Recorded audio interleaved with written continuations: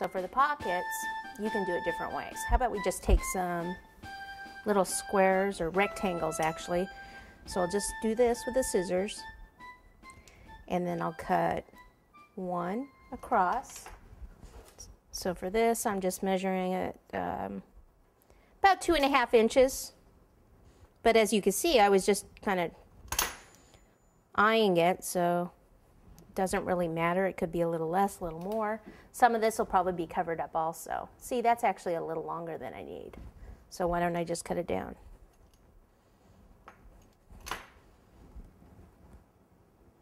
So put that there.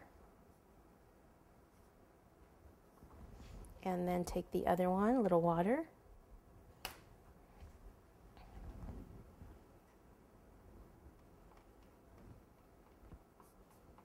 I think we'll do little stars for the buttons, but I think I'll do that later. All right, stitching. I'll go right across here, and then what we can do is come down here, across, and then back up. Okay, across the top here, come down, across, and you're not even going to see that, so we don't have to worry about it. Then make sure this is on. Make sure your hands are where you want them to be. I think that's pretty good. I'm going to have him holding a flag over here. He's going to have a little cupcake over on the other hand. But this is when you want to get those hands in position, because the next step is the jacket, and once we kind of get that on, we don't want to move the arms around. So make sure they're in there real tight also. Okay, I'm going to do the jacket in 2 pieces. So I need it to be, this is how I'll measure. I need to come out to at least here. So if I just take the ruler and just kind of roll it this way, I need it to be probably 9 inches wide. So we've got 10 here. So let's just keep it at 10, or a little, even a little more. I've just got it almost at 12. It's better to be safe than sorry, right? Then we need it to be about 8.5 inches long. So 8.5 inches long. I'm even going to leave it a little longer because I would rather trim it than not have enough. Okay, next step. How do we get it around the arms here? Okay, so what we're going to have to do is make a little slit so that I can actually pull this up. Now, to know where that goes, I actually just go like this, and it's actually going to be right about here. Okay, so it's more towards the front than the back, because it's a lot more, see how much more space there is to cover here than in the front. Okay, so we'll take a little bit. You can either do water, or I think I'm just going to do shortening, because that'll kind of stick a little bit better here. I'll put a little on the pipe here, and then we've got the buttercream there. Okay, ready?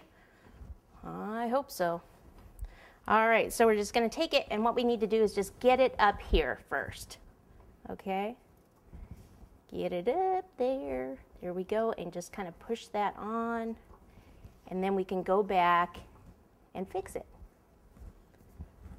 Okay, so here, like I have my thumb mark right in there.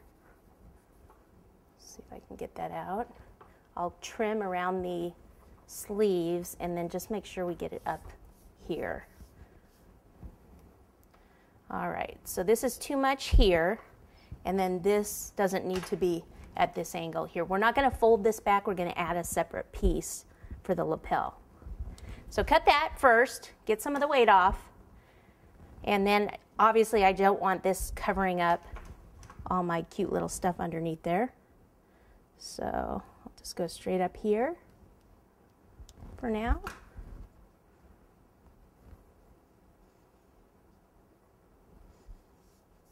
And it really depends what kind of jacket you want to give them.